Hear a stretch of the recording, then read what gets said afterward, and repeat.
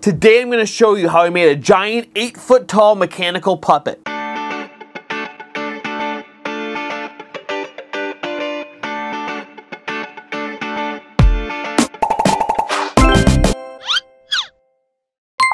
A few years ago, some friends and I wrote a full-length stage puppet musical called The Wizard of Claus. In that show, I had to make a bunch of puppets, but 3 of them were gigantic puppets, one of them even being an 8-foot tall snowman. And if you want to see these puppets in action, we did a live beta performance a couple years ago. We uploaded the entire production to YouTube. You can check it out right here or in the link below. Now, taking on these builds was no small feat, and I had a couple things going against me. First, this was very early in my puppet building career. If I was to rebuild these now, I do things a little bit different. Secondly, when you build a puppet at this scale, things change. You can't just use foam as the structure of a puppet. You have to essentially create a foam frame or scaffolding out of metal inside the puppet so it can support its own weight. And even though you're doing that, you still want to make it as light as possible to not put too much strain on your performer. So there's a lot to take into account. Not to mention my shoestring budget and having virtually no time to do it. But I was able to get through it and the show turned out great, so please make sure if you get a chance to check it out. It's kind of become a nice little holiday tradition with my family to watch it. I think you guys will enjoy it too. But anyway, let's talk about this build. I was going through my computer and I found a bunch of old footage of this build. You'll notice I look pretty different. Like I said, this was a while ago. It was so long ago that I even had black hair.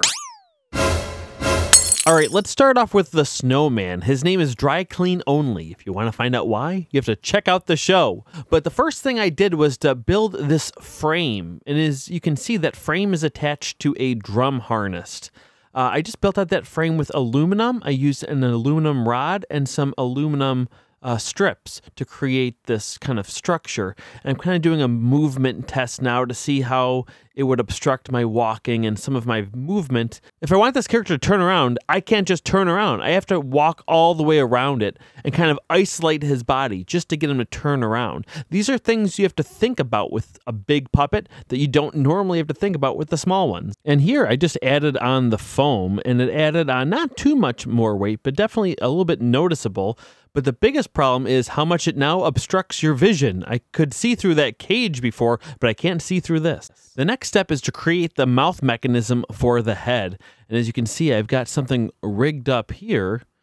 And then the next step is to cover that with foam and to see if that foam will restrict it at all. And that's what you're seeing here. Testing, 1, 2, 3. Testing. Now, obviously, that's a little squeaky.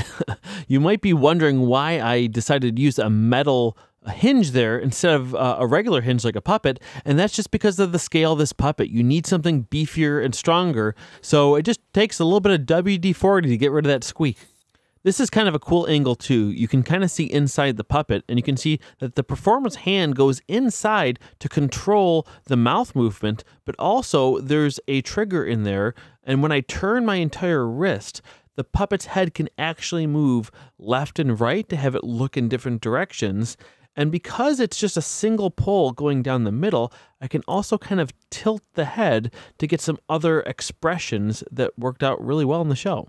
And next I went on to covering the head with fur. And as you can see here, this was actually before I changed it. There's 2 rods that the head is on. I ended up on a single rod in the middle for the final version of the head. But the mechanics of this are exactly the same. Oh yeah, Kool-Aid.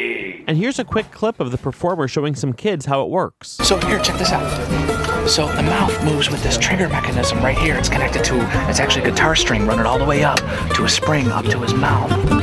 Next, I made these humongous boots for the snowman. Now, I wish I had more footage of this, but it's actually the same exact process to making a puppet. I sculpted the boot out of clay and then made a pattern and then built it out of foam. To attach this to the performer's feet, I actually used a steel toe boot insert that I bolted to the toe of that shoe, and the other end was attached to a piece of wood that acted as the sole of the boot.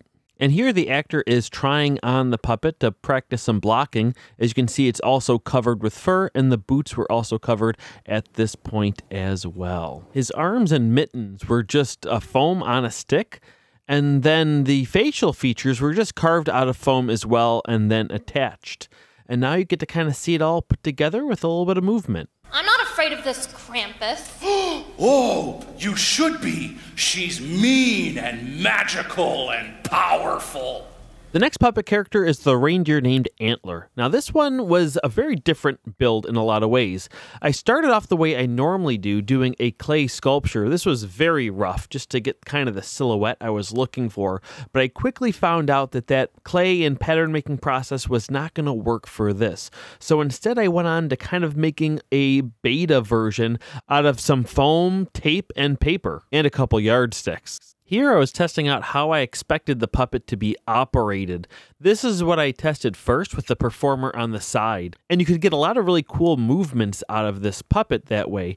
However, I noticed that anytime the character was facing the other way, obviously the performer would be covering it. So then I tried another option, which did end up being the option that we went for.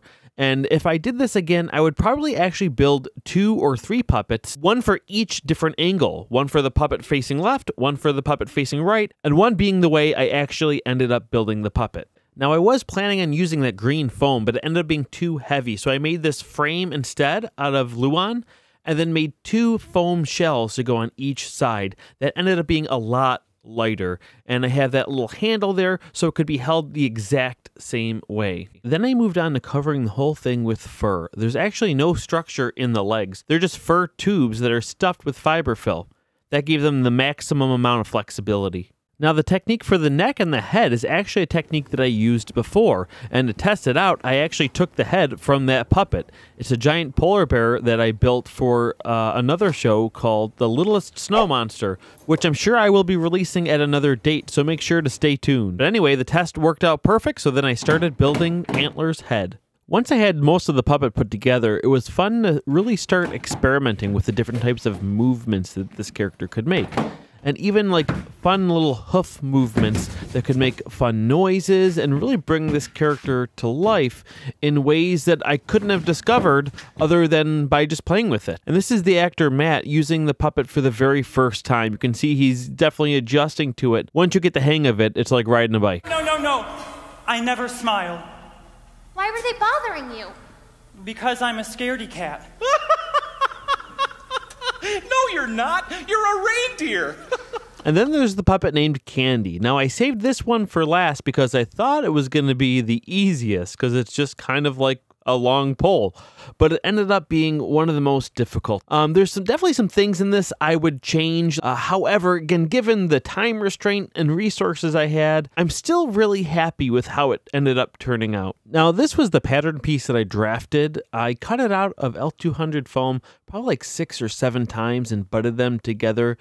Kind of like this, and it ended up with this spoon shape. But then I realized that was way too stiff, so I cut off the head and made it out of a softer foam. And then I also kind of made her have a knee joint in the middle of the body that allowed her to flex a lot more, and that worked much better. Then it was time to cover her in fabric. I just draped the fabric around her and stitched up the back, and then wrapped around a red piece of velvet to act as her stripe. Some giant foam Easter eggs for eyes, and then this was the part that I was most proud of, was her hair, because that's a sculpted piece of foam that I did. I'd never done hair in this way, but I was really happy with how that turned out. And then the longer ponytail are actually tubes of insulation foam. They're really skinny kind, and it worked out perfect for her hair. Especially since she has no arms and legs, whipping her hair around is kind of the only choreography she can really do. I hope the wizard isn't scary. I don't think he is. From what I've heard, he's a jolly wizard. Yeah. Jolly, huh? I'm tired. Can we go to sleep? We have had a long day. Oh, Candy. So those were all the big puppets in the show, but there even are a few more other smaller puppets in the show too. Now, if those big puppets weren't enough to convince you, let me tell you a little bit more about the show. It's about a little girl named Sally. It's only one day. It's just like Sally is a spunky 12-year-old girl who's feeling a little left out. it's just a dumb day. It doesn't. Her parents just had another baby and have not been paying as much attention to Sally. Right now, Sally, your mother and I are talking. Michael, I am under enough stress as it is with the baby. The least you could have done was to put up the Christmas lights. Mom, let's make snow angels. Sally, go outside and play. Your father and I are talking. Frustrated with her parents, Sally heads outside to start making a snowman. I wish I was a snowflake. sudden storm takes Sally to a gray world, a place of mystery and magic, a winter wonderland. Oh no. The snowflakes aren't being very nice. There she meets a snowman who goes with her along this magical journey to Claus. You're not by yourself. Who said that? I did. He made the frozen magic unmeltable shovel. Along her journey, Sally finds a magical shovel, but suddenly the evil Krampus arrives and demands that Sally hand over the shovel to her. I don't want to melt, but you can't give her the shovel. It would be, snow brain, bad, very bad. I'm starting to... Armed with the power of the shovel, Sally continues her journey and meets some new friends too. The power will carry us through. I felt a tingle and a shake, was asleep now, I'm awake, it's even They need to make their way to the city of Claus to warn the wizard about Krampus before it's too late. Along the way, Sally learns the true meaning of friendship and family. It's definitely worth checking out. I'd really love to know what you guys think about the show if you watch it. And we would love another opportunity to put this on stage again, or maybe even in some other form. Alright guys, I hope you enjoyed the breakdown of the show and the behind the scenes. All the links are down below, and I'll see you next time.